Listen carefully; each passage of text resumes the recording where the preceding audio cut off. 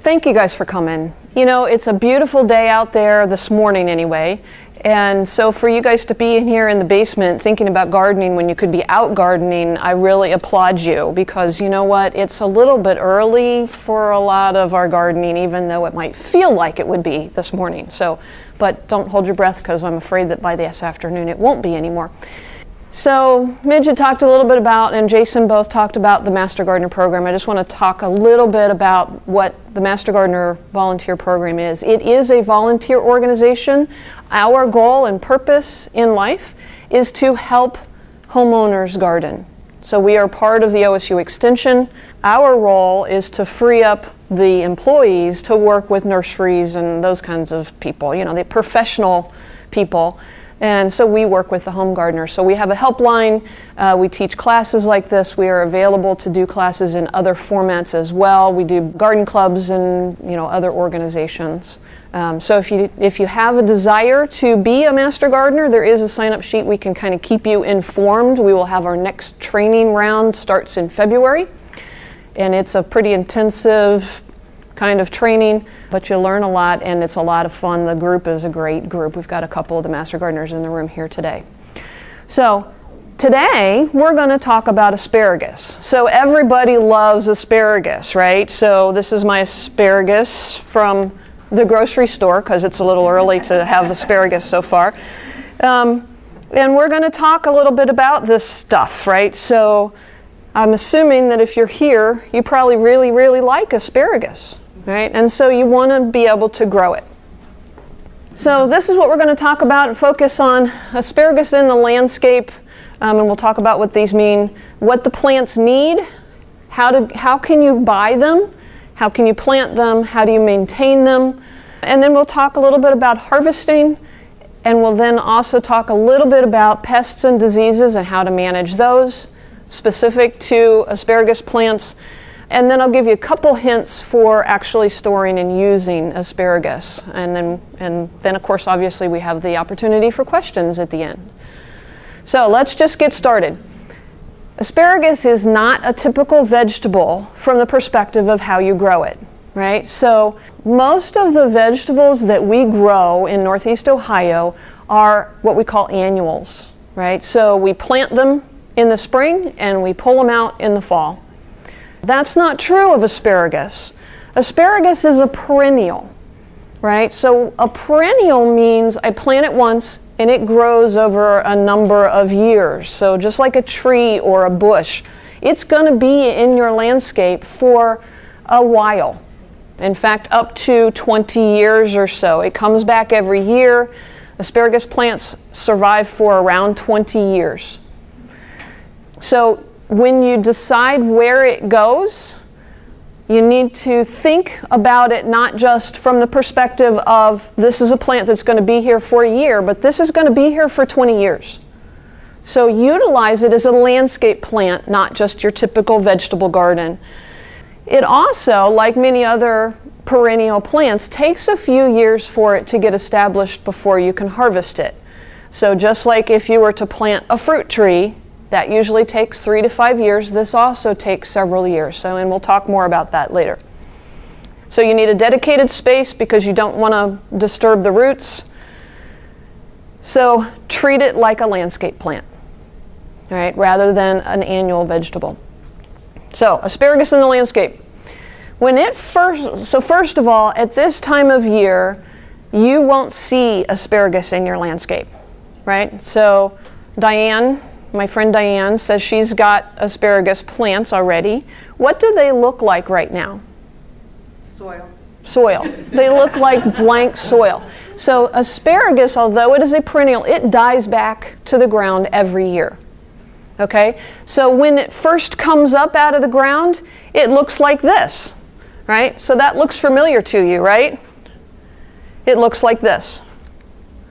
So that's what an asparagus, when it first comes up, that's what it looks like. As it grows bigger, it looks like this. So all of these little, you're familiar with kind of like flowery stuff on the top. This isn't a flower, this is a branch. So this all opens up into this. right? So that's how asparagus grows. And it can look like this. So this is, to give you a perspective, this pole in the back is 10 feet tall. Asparagus, depending upon your growing conditions, can be anywhere from 3 to 4 feet to 8 to 10 feet, like this one was.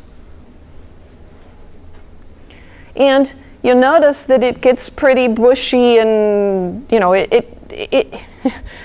can create a screen almost, right? So this particular garden, it was actually on the side behind it is a vegetable garden, and it was kind of used as a fence to keep the deer out of the vegetable garden on that side. So some of the advantages, obviously it's delicious. We all like asparagus, right? That's why we're here. That's why we grow it. It's critter resistant, and I won't tell you that it's critter proof, but it is critter resistant. And what I mean by that is that very few mammals will eat it. So deer don't bother it, rabbits don't really bother it, mice and chipmunks and voles and squirrels, they don't really bother asparagus, which is really great. There are some critters, smaller critters that we'll talk about, the insects that will bother it, but for the most part, your bigger groundhogs and those kinds of things that we worry about don't really bother asparagus. It can create a visual border, as we already talked about, so don't plant things you want to see behind it in the summertime, right? So don't put it here, your house is there, and your pretty flowers there, because you'll never see your flowers again because they're behind the asparagus, right? Because remember, that's a wall of 8-foot tall, ferny looking things. It's beautiful. I love to put big leafed plants right in front of it.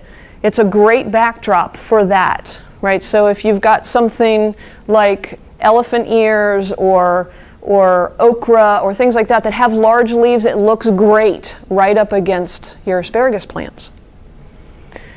So what does an asparagus plant need, right? So every plant has its own needs, right? Some need more sunlight than others, some need more water than others, some need different soil types. So let's talk about what asparagus needs, because like every other plant, it's unique, right? So first thing is it needs full sun. Right? So if you don't have it in a place that's full sun, it won't get 8 to 10, 12 feet tall. It'll be 3 to 4 feet tall. And one of the things about asparagus in most perennial plants is that greenness that it happens all summer long, and it's feeding the plant, it's storing all of that energy that it created down in its roots. So if you don't have a lot of green, you don't get a lot of stored energy in the root system. And if you don't have a lot of stored energy in the root system, then the next year you don't get as much green growth, right? So it's a cycle. So we'll talk a little about how to make that happen. But full sun is very important because it needs to do that photosynthesis and create that energy to put down into its roots. The soil needs to be very fertile, well composted, well fertilized if you use chemical fertilizer, or compost if you're organic.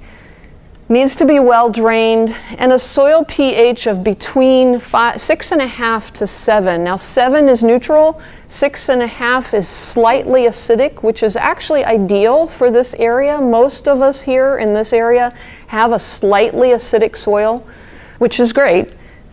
However, as my front yard can attest this morning, we don't necessarily have a great drainage system in this area. So oftentimes I recommend actually a raised bed, or get the asparagus up a little bit out of your standard soil so that you've got it so that it drains, right? Because if it's too soggy, if those roots are too soggy, they will rot in the ground instead of produce asparagus for you. They also need to be undisturbed. Remember I said that the energy that it creates in the leaves goes to the roots over the winter, And then that's what creates the leaves again in the spring, right? If you disturb those roots a lot, then it loses that energy and power that it's produced. Space. Like many plants, if you plant things too close to it, then it gets choked out, right? Again, it may not get as much sun. So the recommendation is, as you plant an asparagus plant, you want to plant them about 18 inches from each other, but about 2 to 3 feet from anything else, right? Because remember, you don't want to disturb the roots, you don't want a lot of competition, and then, you know, so the standard they tell you when you buy the plants is 4 to 6 feet tall. If you have really good, soil in really good conditions, like this picture, you know, those were 8 feet tall. So, in competition, you want to keep your asparagus bed just asparagus, right? You want to keep it weed-free. You want to mulch it so that it keeps the moisture, it keeps the weeds down. Okay, so we've talked about asparagus in the landscape and what the plants need. Now we're gonna kind of shift gears and talk about how do we buy them, how do we plant them, and how do we maintain the asparagus plants. So purchasing asparagus. You can purchase asparagus in one of several ways. The first way is that you can buy seeds. All right? So remember though, I said that asparagus is a perennial that can take several years to get established. If you plant them as seeds, it'll take 5 years before it's strong enough for you to support harvesting. The other disadvantage of planting, well, there's actually 2 more. The second disadvantage is that not every seed will germinate, and so you plant a seed and you may or may not get a plant. And the third disadvantage is that asparagus actually has male and female plants. Okay, so female plants flower, male plants don't. Typically when you buy asparagus, you want them primarily male plants for 2 reasons. One is because if you have both male and female, you end up with lots of baby asparagus. And the second reason is because, remember that whole energy in the root system? If your plant is dedicated to producing seed, it doesn't have as much energy stored in its root system because it's using energy for that. So male plants are more productive, and they will not produce a whole bunch of baby asparagus. So if you get a bunch of baby asparagus, then, I mean, that seems like it's a great thing, right? Because then you get more plants, but then you end up with your asparagus bed being overcrowded because you've got a lot of little ones in there. So the second way you can buy them is as plants. So usually not at this time of year, but oftentimes sometime in the summer, the nurseries will have asparagus plants available, and they'll look something like this. And they can be planted in the same way that we're going to talk about planting them here in a minute. This works, and you get a head start over seeds. However, usually they haven't had them in there long enough to be able to tell whether or not they're male and female. And they're also more expensive this way than the way that I recommend, and most people will recommend that you grow asparagus, and that is from crowns. So a crown is actually the root system, right? So as you look at this, this is the actual crown. This is where this section right up here at the top is the part that's going to put up those spears out of the ground, right? And then all the rest of this is roots. So this is cheaper than buying plants, more expensive than seeds, but cheaper than buying plants. However, the nurseries have grown them long enough that it's only a 3-year wait before you should be harvesting, and they typically will know whether or not they're all male, and then they only sell the male ones, right? They destroy the female ones. They also will know a little bit better about, what because it's kind of like buying a bare root bush from a nursery, right? It's ready to go. So my recommendation is crowns, and usually at this time of year you can either get them from nurseries, big box stores, you can order them online. Oftentimes they'll come in packs of 12 crowns. Buy 3 at Mark's. By 3, okay. 3. She says Mark's has them 3. Do you know how much they were? Do you have any idea? $4 or something. $4 for the 3? Yeah, that's not bad. So think about your return on investment for that, you know. I have a question. You said they need male and female, and they said they destroy the female. Well, how are you getting the female then? Well, they don't sell them, let me put it that way. Right, so they sell you the males, okay. Then they use the male and female ones to breed themselves. Okay, so that as a just amateur gardener, you only want males. You only want, but where are we gonna? How are they gonna reproduce? Well, so remember, one single plant will live for 20 years. Yes. So you don't really need it to reproduce. Once you have a male, the male just the male keeps going for 20 years. And there will be offspring. Or you just want the male? You just want the male. I got it now. Right, because one plant, if you remember the picture that I showed you earlier that had a whole bunch of the spears coming up, that's all from one plant. Okay, I got it now. Okay, good questions. Okay, so how do you plant asparagus? You've gone to Mark's and you've gotten your 3 crowns, or you've gone to Mark's and gotten your dozen, or Lowe's and gotten a dozen crowns, whatever, right? So how do you plant it? So the recommendation is this. You start with a trench. So what you want to do is get that asparagus crown down well below the dirt soil, the level of the soil. So the way you do that is you start with basically a foot deep trench or hole, depending upon how you're planting them. So sometimes I've done where I want just one asparagus plant here, so I just dig one hole, right? Or if I want a row, like the picture that I showed you earlier, you know, then I do a trench, right? But you want a hole that's a foot deep. Inside of that hole or trench, you're going to put about 3 inches of compost, well-composted materials. What that does is gives your asparagus plant, a good head start, right? It's feeding the plant. Then you're going to lay that crown or plant. If you bought a plant, you're going to set it right on top of that pile of compost. But if you bought the crowns, you're going to spread those roots out across, you know, basically across the top of that compost layer. About, again, 18 inches apart. Then you're going to cover them with 3 inches of soil. So if you remember, you've dug 12 inches down, you've got 3 inches of compost, and now you've got 3 inches of soil. So your trench is still 6 inches deep, right? You're going to water it, and then you're going to wait. You're going to wait until those spears start to come up through that 3 inches of soil, right? Depending upon the condition, the soil conditions and water conditions and so forth, that can take anywhere from about 2 to 4 weeks for them to start to come up. And then you repeat that process. You cover them with 3 inches of soil, you water them, and you wait, right? So now you've got about 8 inches of, did I do that math right? 9 inches of soil in there, all right?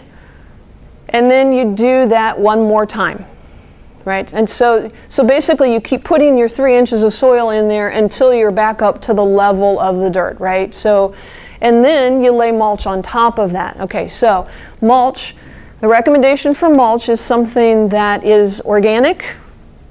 So straw, wood, thank you, chopped leaves. I was trying to think of the third one. Chopped leaves. Don't use hay, because hay typically has grass seeds and weed seeds in it. Straw, however, it's the stems from wheat or barley or, you know, things like that. So typically hopefully they've stripped all the seeds out of that. Straw, both straw and wood chips tend to not break down as quickly as chopped up leaves. Actually, my recommendation is chopped up leaves. But you want to chop them up, because if you don't chop them up, then they tend to just mat and then the water doesn't get through, and so you want to mulch it, 3 inches of preferably chopped leaves, and then you wait. Right, so they're going to come up, they're going to look the first year, they come up, they're going to look like this. Really small and spindly. They might get 2-3 inches tall. But you're not going to harvest them because you want the root system to get established, right? So year 1. This is a year 1 plant. Again, it's spindly, small, and a couple feet tall. In year 1, you're not going to harvest it. You're going to keep it weeded. This picture is not a good example because there is weeds in that one. You're going to keep it watered. You're going to manage any pest issues, which we'll talk about later. And in the fall, you're going to cut that spear. This is called a spear, and then when it branches out, it's called a frond. So you'll cut your frond down to the ground level and dispose of the material, the frond, right? So I recommend that you do that after it dies, so it'll turn brown. So typically that's going to be September, August, usually after a frost as it starts to get colder. If you don't clean up every fall, then, and I also recommend that you remove those from your yard. So either burn them, put them in your yard waste, throw them away, don't put them in your compost pile. They will compost. However, any diseases or pests that have wintered over in them or could winter over in them will be viable the next spring unless you have a really good composting system. So, fall cleanup. And again, put down a layer of mulch. Remember, they need fertile soil, so they want to be well fed. Compost is an organic method for feeding plants. Yes? Pardon me. When you dug the 12 inches, then you did the 3 inches of compost, put the asparagus down, and then is that all in 1 year? Yes. You build it up? Yes. So when do you know to add the second layer? So the question was, as you're adding that 3 inches of soil, when do you add the second 3 inches of soil and then the third 3 inches of soil? You do it as the spears are just starting to come up. So when they're an inch or so tall, then you put the next layer of soil in. So that should all be within the first year. And also the recommendation is, because you're doing this when they are, I forgot to say this before, when they are bare root, right? So you're just buying the crown. You should be doing this in the spring. Or if you're doing a plant, you should be doing it kind of midsummer, right? Good question. So we mulch it or layer, and actually I recommend at this point more compost in addition to your mulch. Year 2, it's basically the same thing. Right? So year 2, you're still not going to harvest. You're going to fertilize and mulch it. You're going to keep it weeded. Once it gets big, and you'll see how down here there's a bunch of spears that are all coming out right together. If there's weeds in among that, once they get growing, those are almost impossible to get to. So keep them weeded early in the spring when you can actually see the plants, see the ground, right? But then what I do is before I put down the mulch for the next year, I put in whatever compost or fertilizer that I would do, and then put the mulch on top of that. Again, manage pests and do my fall cleanup. So that's year 2. Year 3, I finally get to harvest some. However, that depends on the size. Again, if you've done a good job of putting your plant in the right place, getting lots of good fertilizer into it, your soil is well drained, so you've treated it the way you're supposed to, by year 3, you'll have nice big thick spears, right? So like these are. If you haven't, you'll still get little spindly ones like this. Or maybe you'll get something that's a little bit more in between, right? If you're still seeing those, then you need to go back and think about, did I put it in the right place? Did I feed it? Is it well drained? Because as you harvest, you want them. So I don't know how you guys feel about buying asparagus in the grocery store. If you buy ones that are little like this versus big ones like this, what's your opinion? Do you like them little or do you like them big? Why? They cook better, they're more tender, they're tastier. I actually look at all of the ones in the grocery store that look spindly like this and think actually they are damaged. Those people who are growing those are damaging their plants. They are reducing the amount of years that asparagus plant will produce.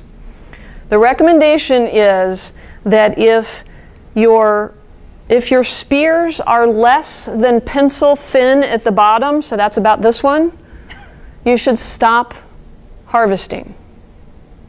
So if you got to year 3 and you don't have them that big, you need to go feed them, move them, something, right?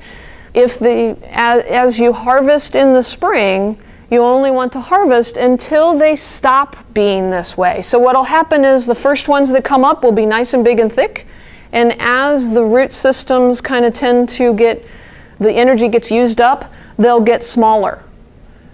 So when they get thinner, pencil thin, stop harvesting for the year.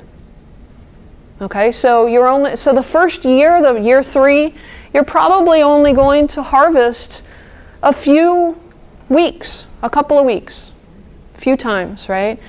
Year 4, 5, 6 after that, if you've done a good job with your asparagus, then you'll be able to harvest longer up until the point in time where those spears start to get smaller. But so year 3 and on, you do basically the same thing. You do get to harvest, but you still need to weed, fertilize, mulch, manage pests, and do your fall cleanup. Right? If you do it right, generally say, how long does it usually, can it last? So if you've done a good job and you've got healthy plants, your harvest is usually after year about 4 is 6 to 8 weeks. And you'll be tired of asparagus if you're really, but there's great ways to use it. You can freeze it, you can can it, you can pickle it, or you can give it to your neighbors. And they'll love you for it. Okay, so we've talked about asparagus in the landscape, what the plants need. We've talked about how to buy it, plant it, and maintain it. And we've talked a little bit about harvesting, right? So now we're going to go into what are the common pests that you deal with. So when I say pests, I'm talking about both disease and insects. Right? So we already talked about the fact that mammals aren't really pests of asparagus, right? So the number one pest of asparagus is the asparagus beetle. Hence its name, right? Because it loves asparagus. As an adult, it looks like this. There's a couple of different species within it, or varieties of species. Some of them have a little bit more stripeness on it. These little beetles are about 1/4 of an inch long. They're really not very big. But they love asparagus. Where they really become damaging is in their larva stage, which is their little grub stage. Again, this little grub is only about 1/4 of an inch long and it's a really unassuming, dull, kind of grayish brown. But they are very hungry little guys. And if you remember what the asparagus, the picture of what the asparagus frond looks like, it's got all these little tiny leaves that almost look like pine needles, but they're only about 1 inch long. These little guys love to eat those little 1 inch long leaves. And if you remember what I said, that the asparagus plant has to get the sun, the energy from the sun, put it into its root system in order for it to develop spears the next year. If these little guys eat all those leaves, it can't produce its energy and put it back into the roots. And so then next year you won't have nearly as good of a harvest, right? So how do you control these? Well, I'm a big proponent of try the more organic methods first. So this is what the eggs look like. So if you think about typically your asparagus is growing vertical, right? But you get these little tiny egg things on the edges of your spears. I forgot to tell you that the beetle itself doesn't really eat the leaves. But it will gnaw into the fronds, the stem, a little bit and damage the stem. So it still can do the same thing. It can still damage your plant, but it's not quite as hungry as the grubs are. So eggs. So how do I deal with them? First line of defense is you can hand pick them.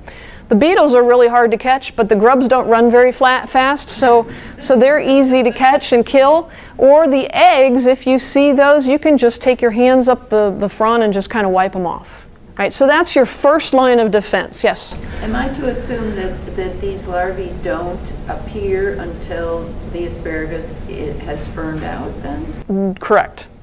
Yeah, So the question was, when do the grubs or the larvae appear? It will be after the asparagus has leafed out, yes. So after you've let it grow, right, so you're no longer harvesting and it grows into this big plant, that's typically when you get them. Good question. Predators, right? So another natural way of dealing with pests is predators. The number one predator of asparagus beetle larvae is wasps. So if you have a yard that is friendly to wasps, you will have much less trouble with asparagus beetles, right? So you know those little wasp nests that appear in the corner of your house? If they're not bothering you, they'll bother the pests that are in your yard, right? So I don't recommend wasp nests in places where they might sting you, but if you can leave them in other places, they will take care of a lot of your pest problems, and especially these. Some more organic sprays would include neem oil, and then there are also just your typical pesticides. But when you look at any pesticide, will tell you what are the insects that it treats for. You need to look. Does it treat for asparagus beetles? Right? Because not everyone will do that. Sorry, I didn't do my homework enough to tell you which ones do, because I'm not going to advertise for one particular one. So just do your homework and look. Okay, the second most common insect that eats asparagus plants is Japanese beetles. They are not as ferocious or hungry as the asparagus beetles, but they will eat the leaves, and they eat them as adults, not as larvae. The larvae look like this in your ground, in the soil. They actually never come out of the soil. Japanese beetles are imported from the Orient.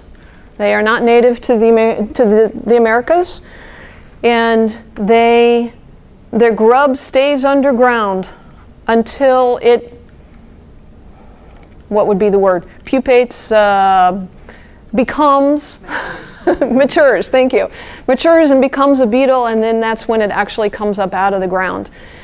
Japanese beetles are very difficult to control, especially if you don't like pesticides.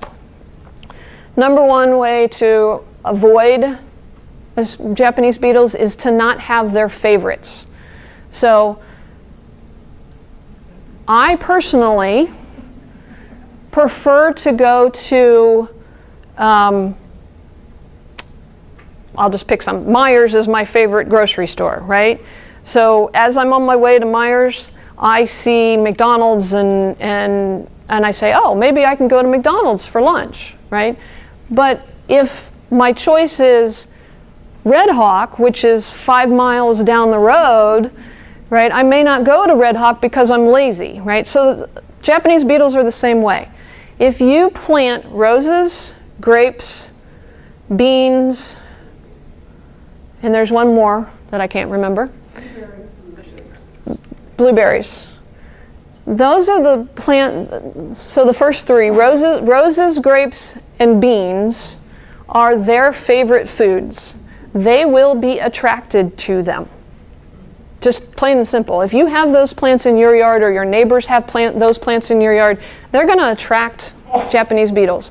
And they're opportunists, right? So although those are their favorites, that doesn't mean that that's the only thing they eat, right? So if I have beans planted right next to my asparagus and the beans attract the Japanese beetles, they're likely to get onto the asparagus. Sorry, the fourth one is raspberries, blackberries and raspberries. So it's brambles. So Japanese beetles have they do scouting. They have scouts, right? So if you can get them early and kill off the first ones that appear, then you're much less likely to have trouble with Japanese beetles. But once you have an infestation and you have them in your yard, that's probably not going to help. So avoid their favorites, hand pick them. They're actually not that difficult to trap because when you hit the branch that they're on, they drop. And so you can drop them into soapy water and then they can't get out and they drown, and kind of sounds bad, but it's the easiest way to trap them. Predators, there's not a lot of predators because they're not native here, although I have had a flock of starlings come and devour them on occasion, so there are some birds who will eat them, but it's minimal.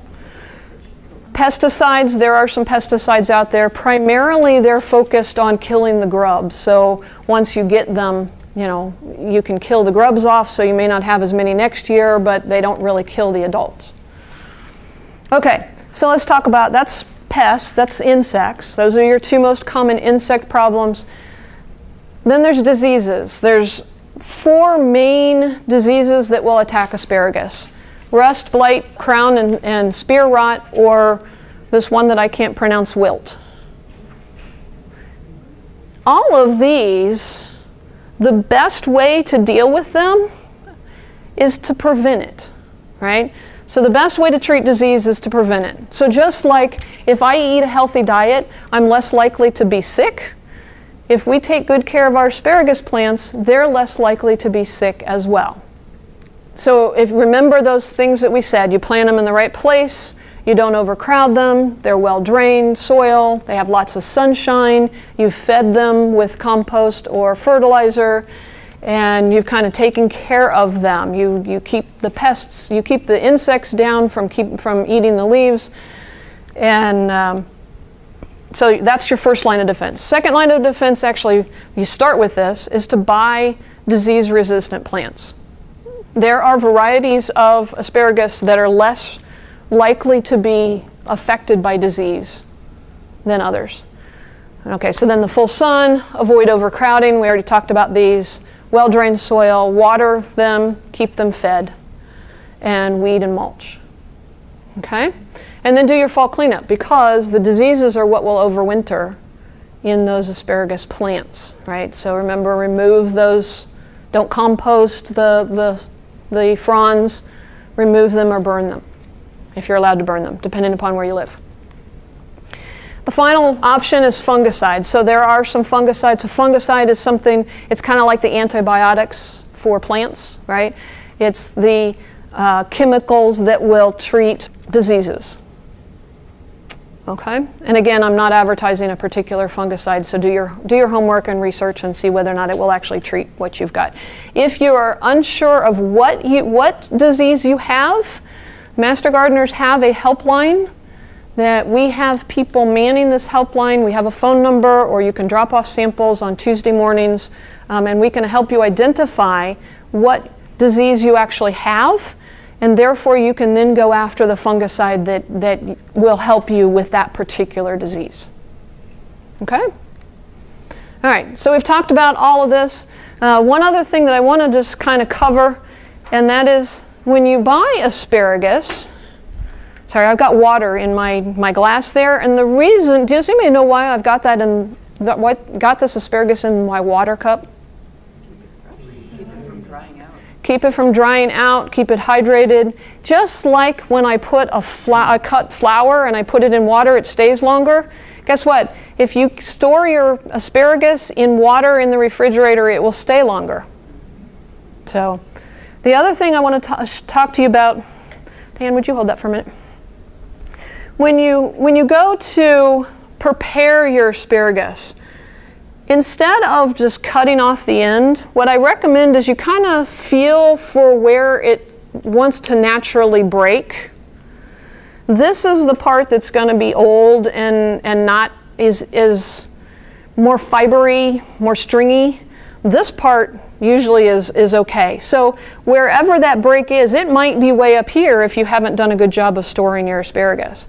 But you know, see where this one, mine was way down here. So I'm only throwing away this little part as opposed to half of the spear. Or I cut off the last ½ inch and then I still have a stringy part like right here. So just a little hint on how to use it. Okay, so that is all I have for today for you. So does anyone have any questions that we haven't already covered? Yes? Have you ever tried to grow it in a container? Have I ever tried to grow it in a container? I have not. You can grow it in a container. You need to go through the same steps. And the biggest problem with growing it in a container is watering it, right? So you have to keep it well watered, and containers will dry out faster than in ground. But yes, it will grow in water. I had about 20 feet of asparagus, about 10 feet of purple, and 10 feet of the greener. And the purple became really thick. I mean, like almost 2 inches of stock. And it was, what was wrong that they did that? So was that a bad thing?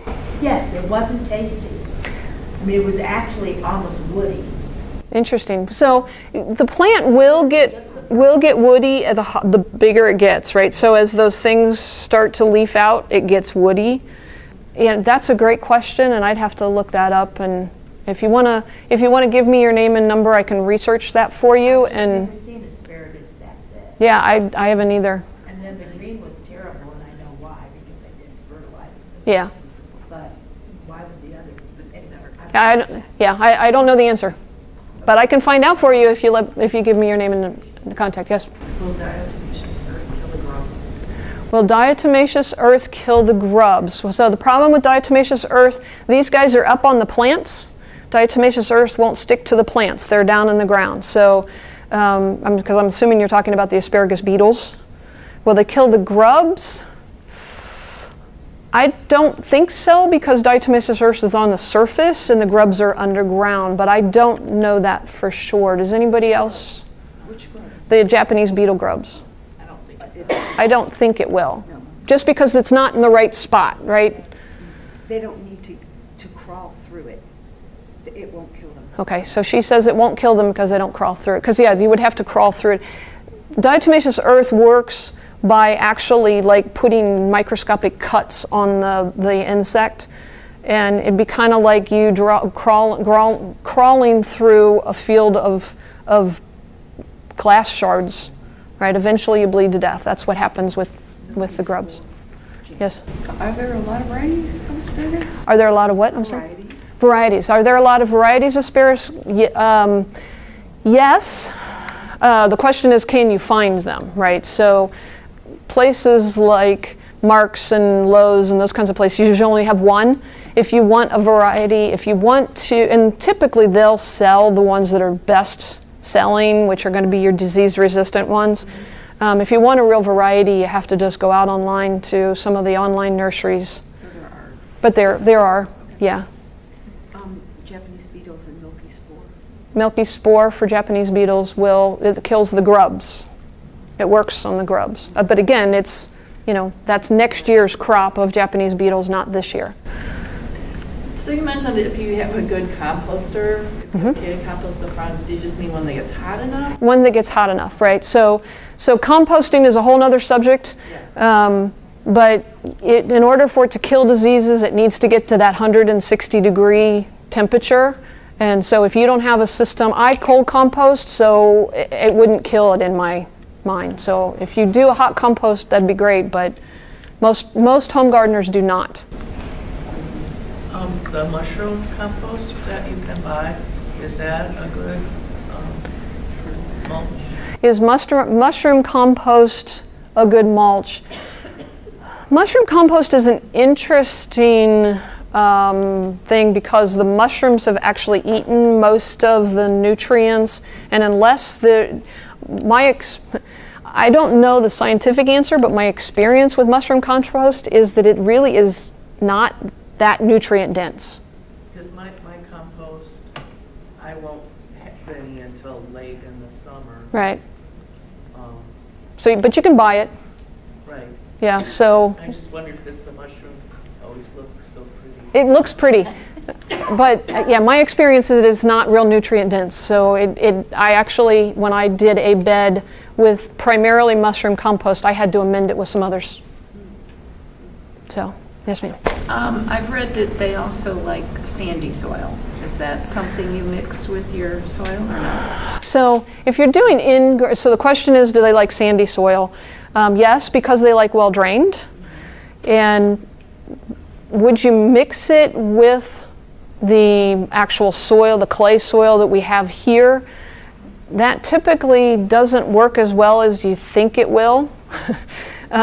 But if you're doing a raised bed, you can. That's what I did. I just added some on the top and sort of in. Yeah, it's mostly the sand is beneficial because of its drainage ability, right? It's not a nutrient thing, it's a drainage ability. Yes? Ornamental asparagus? Ornamental asparagus? I've never heard of it. It's in flowers. It's like asparagus fern. There is an asparagus fern, which is not the same plant, actually. It kind of has the same kind of leafiness, but it is not an asparagus. It's not actually an asparagus plant. But the roots are very similar.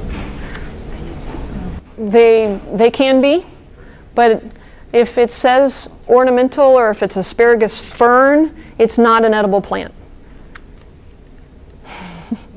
Wait, hold on. Back in the back? So the asparagus beetles found our plant last year, and the eggs are there, the black eggs are on there, and the spears almost look like a corkscrew willow form. So is that from the eggs? The eggs hatched and then the young larvae pierced the plant, or how are the spears getting such bad condition? That's a great question, but it is the asparagus beetles. So the question was, they've got asparagus beetles from last year, and the fronds are kind of curly now. It is from the asparagus beetles. But the question really is what actually caused that? I don't know that. I just know that there's a cause and effect. I know asparagus beetles will do that. Will cause them to be curly and not as healthy. So knock off the eggs. Knock off the eggs, kill the grubs, let your wasps go crazy, and if that doesn't do it, then go for something more serious. Yes? If you knock the eggs off and they fall to the ground, will they still hatch? No, because if you knock the eggs off, will they still hatch? They will hatch, but they will not, they need to be on the plant because they won't be able to find the plant. They can't crawl that far. Yeah. Correct. Yeah, and she's mentioning ornamental. You didn't show a picture of it, but it has red berries. It's very ornamental. So the red berries are, if you've got that female plant, it will create those red berries. Oh, so the females have red berries. The females have little tiny flowers and they produce the red berries. Like Christmas trees. So yeah, they are pretty, I agree. Oh, that's so those female. Yeah, I have one. The fruit. So you're saying that So if you end up getting an asparagus plant that has the red berries, that's female, and those berries attract asparagus beetles. So for the next year, you don't want that. and another reason not to You have don't want that. another reason not to have female plants. Yeah. I'm sorry, what was that? Dig up the female. I would. Yeah, so the comment was dig up the females if you have, for that's a good reason to, another good reason not to have females and to actually destroy them if you have them. Huh. Okay. I noticed you could get crowns that have the 2-year, 3-year markings on them. So if you can buy crowns that have 2- and 3-year markings on them, that's just how developed they are. The 2-year crowns, you're less likely to know whether or not they're male and female. So just be aware of that. And you'll need to wait 1 more year before you harvest. There was a question over here? Yeah, the white asparagus that we see, have you ever done that? Do you just bury it as it grows up? I have never done that, but yeah, basically it's white asparagus is you've covered it so it doesn't get any sun. So you can either bury it, you can put a trash can over the top of it, whatever, so that it's not getting sunlight as it grows. But then once you stop harvesting, you take that off and let it grow and be green all summer long. That's only during that harvest window. Thank you. Mm-hmm. Yes, ma'am. How often do you actually fertilize? So what I do is I mulch it in the fall. I fertilize and mulch again in the spring. So with a 10-10-10 fertilizer, if you're using organic fertilizer, or just a straight like 1 to 2 inches of compost, if you're using compost instead of chemical fertilizer. Any other questions? Is manure a good compost for that? Is manure a good compost? Not unless it has been aged. Right, so aged manure, yes. So, any other questions? Okay. Thank you guys for coming out and enjoy your asparagus.